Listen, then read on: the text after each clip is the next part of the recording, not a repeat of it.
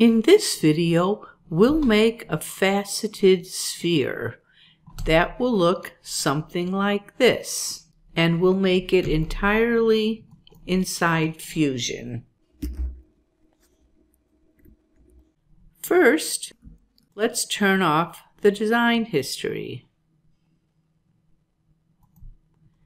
because we're going to be using the mesh workspace and you have to turn off the design history to access it.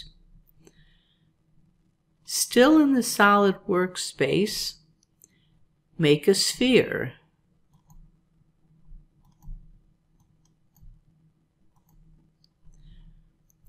Then right-click on the root, which is the title, save as STL,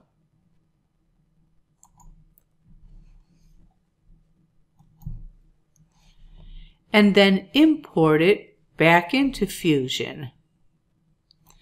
I'm going to delete this and go into Insert, Insert Mesh, and there it is. Now click on the Mesh workspace and we're going to decimate it. To do that, click on Reduce, select it. I'm going to use face count.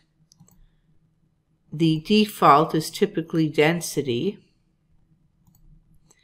And then I'm going to reduce it to about 150.